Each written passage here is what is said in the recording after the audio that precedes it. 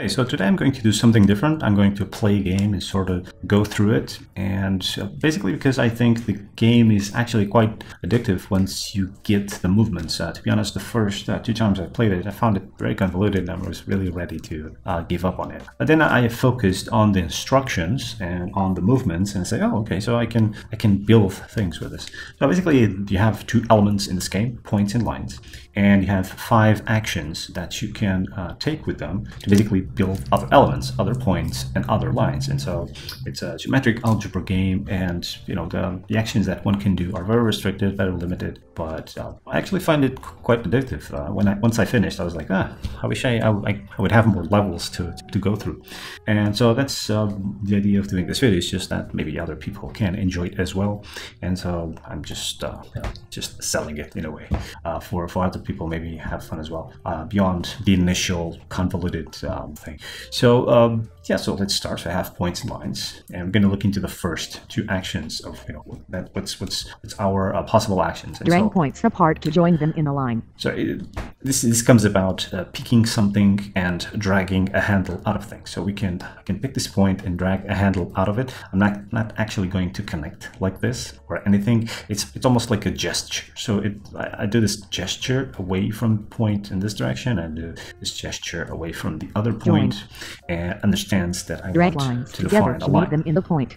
Now I can also I have this same sort of thing in the lines. So when I do this, I'm not actually, let's say, making a new line here between these 2 lines. I'm just dragging. This is like just a handle.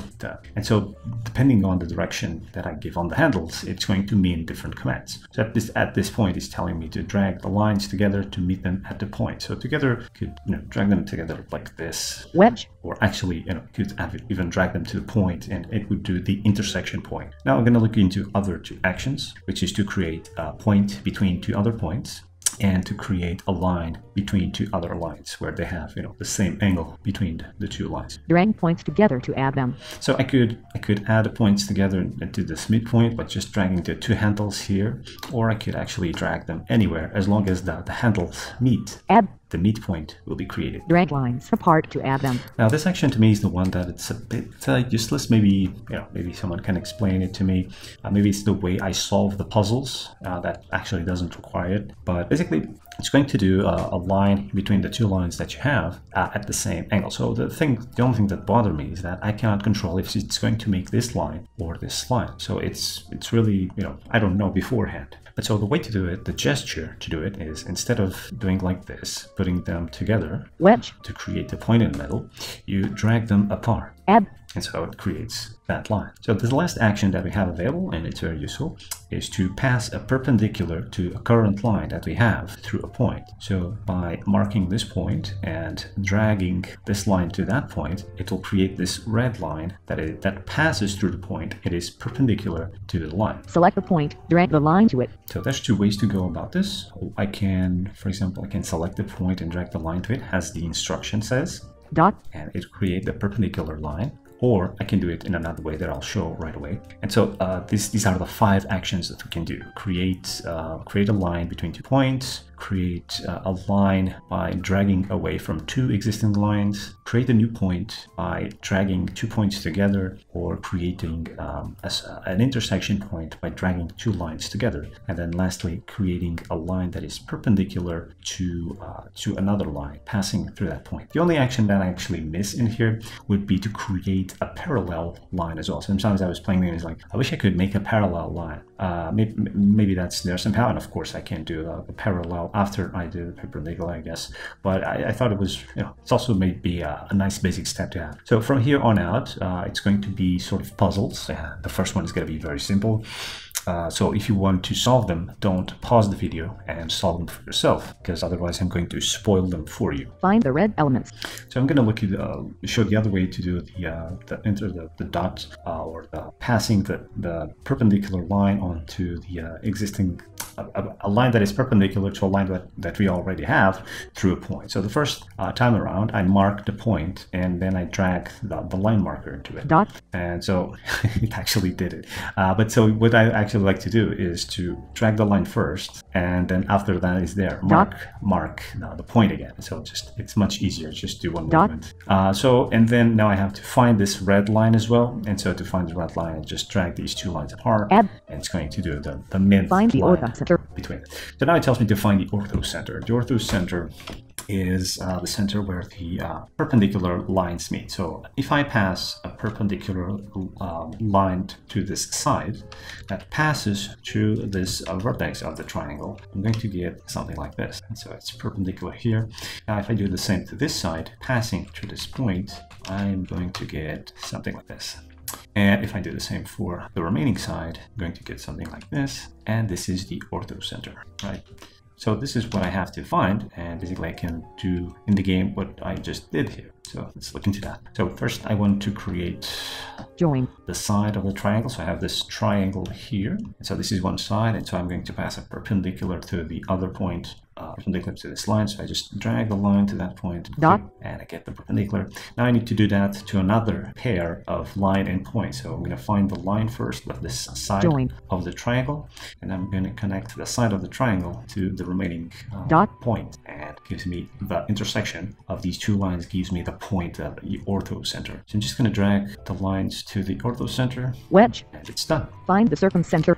Okay, so now it asks me for the circumcenter, and so the circumcenter is basically, in a way, you can solve it by applying the same thing that you did here for the orthocenter, but for another triangle, and that triangle is basically the midpoints of the side of the initial triangle. So let's say I'm going to find here the midpoint somehow. Of course, this is not going to be accurate, but bear with me.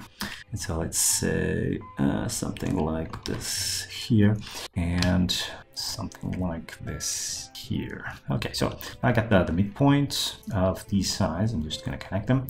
So if I find the orthocenter of this sub triangle, I'm going to get the circumcenter, basically a point at which if I pass if I grab a compass and I pick one point and I drew and I circle around, I get a circle that contains all the 3 points of the triangle. So let me go on about it. Yeah, this is terrible. This is very inaccurate, but so supposedly, if I drew a circle, it should contain all 3 points, which of course doesn't contain. But so let's just do it. Let me first get the sub triangle. So I'm just gonna actually this. So I want the midpoint. I have this triangle here, and I want the 3 midpoints. And so I'm gonna do this. And so I got this new triangle going on, so I'm just going to find the orthocenter for it. And so pick this side, connect it with that point. So I have this line passing through it. Now the same again. Join. And drag this line onto this point. And now I have my circumcenter. I just need to connect these two lines. Wedge. And there we go. Find Euler's line. Now, find Euler's line. It's a line that basically connects the orthocenter and the circumcenter. And actually, it connects another center as well, which I'm not. The name is not on my memory at the moment. So basically, it connects these two centers and some other center. I don't know if it's the inner center or I don't know. It's another center that I can't remember at the moment. And so basically, well, to find this line, I just need to find these two and then create a line between them. So let's do that. So I have this triangle here. I'm going to first do the circumcenter, which is a bit more convoluted, at least the way I'm doing it. Maybe there's a simpler way. So I'm just going to find the 3 midpoints and then find the orthocenter for that secondary triangle.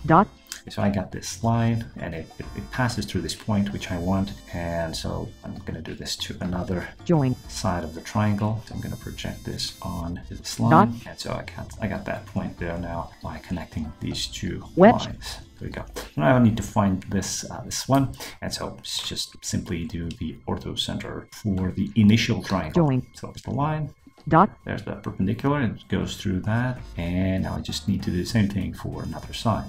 So let's Join. this, and so I'm gonna drag this line onto this the Dot. other point, and now I got these two crossing, intersecting at this point that I want. So I just basically need to connect them. Drag here, Wedge. and I got the point. So now I got the 2 points that I want, the 2 centers, the circumcenter and orthocenter. So now I just need to drag away from each point. Join. And I got the other Well one. done. Moves 37 times. 1137 score. -67. And I got a negative score. Cool.